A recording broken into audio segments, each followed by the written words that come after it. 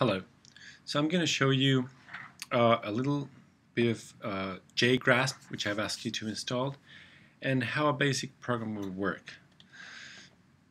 When you fire up JGrasp, this is the interface that you see, what you're seeing in your screen. And then there's a text editor here. If you click on File, New, you can say Java, and that will create a file. Okay? In Java, when you want to tell the computer to do something, you write Java commands. But before you can do that, and so that the computer understands that your program is going to be in Java, you have to do a little bit of legwork.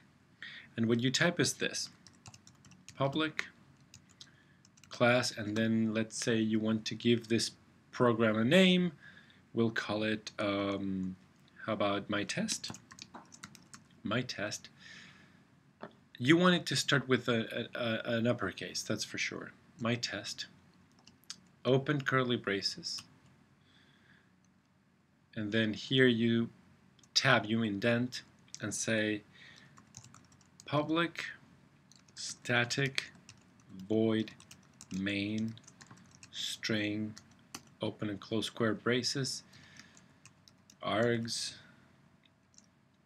open curly braces, and then your program goes in here. Here's where your program would go, and once you're done with your program, you close those parentheses and you close this parentheses. So the simplest program is to print hello world. And the way you do that in here in Java, the instruction for that, remember, this area here, this area that I'm clicking on, this area is where your programming goes. This thing up here and the braces down here are necessary, but they're just dress up for what we're doing right now. So if I wanted to print hello, I would say system.out.println hello world. Okay, and that is my Java program. Now in JGrasp, that's fine and dandy. Now the thing is, how does the computer know what to do? Well, the first thing is you have to translate into something that the computer can understand. Okay, and you do that by clicking on the plus sign, which is going to compile the file. It's going to ask us to save it first. When you save the file, your file needs to be saved with the exact same name that's in here. That's here where it says public class my test, with the same case and everything. So we're going to save this file as mytest.java. It's right here, mytest.java. We'll save it into whatever folder. I'm just going to save it there for now. Documents, why not? Save. Right, and now I click compile. So you saved it. Now you compile it. Notice this area of the screen is doing stuff. And it'll say operation complete. There you go. Your screen will not have these two lines. This is previous garbage that I had. But your screen will have these two lines.